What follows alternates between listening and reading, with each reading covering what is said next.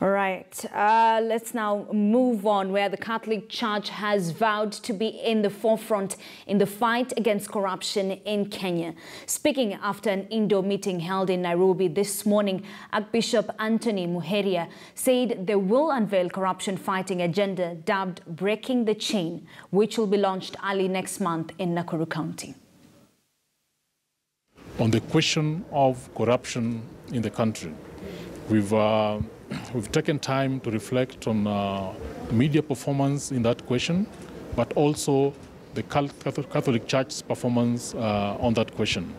The Archbishop and his team took time to share with us their thoughts on the issue, and they do have some upcoming plans to deal with that question, and I want to hand over to him to very briefly share that with you. Individuals must now take upon ourselves and no longer just point fingers upon ourselves to make a stand, to make a commitment and show it externally, and that we are going from down up.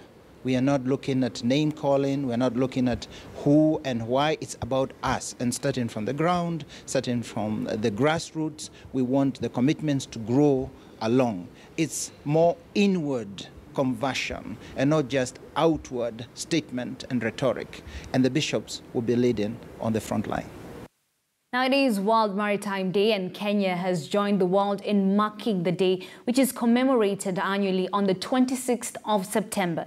This year's theme is Empowering Women in the Maritime Community, which highlights the important contribution of women in the industry. This year, it is women. It's all about women and the role they play. Why was it considered important to highlight women in maritime sector? It's because this has been a traditionally male-dominated industry, and the recognition that to have sustainability, you cannot exclude a whole part of humanity. Women form half of humanity, and if they are not involved in order to get sustainable economic growth in countries, then you are also ignoring the SDGs, SDG number 5, equity, gender equity, and therefore this is why IMO thought it fit to bring out this aspect in shipping. So this is IMO's contribution, actually, the shipping industry's contribution to SDG number 5. It's been a momentous year. We celebrate women. Talk about opportunities of women in the maritime sector. The maritime sector has changed. It's been the driver of economic growth in countries. GDP must depend on the economic, on the role of shipping in the economic sector. Traditionally, if we could say, women have not been heard. And historically, we know that for a woman to be able to go to sea, they had to disguise themselves as men.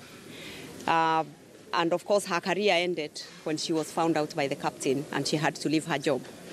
But now, the various sectors that women can play have improved, have increased, because we've got offshore industries. The dynamism of the sector has increased. We've got cruise tourism, and therefore we are seeing increasingly women being able to play a bigger role.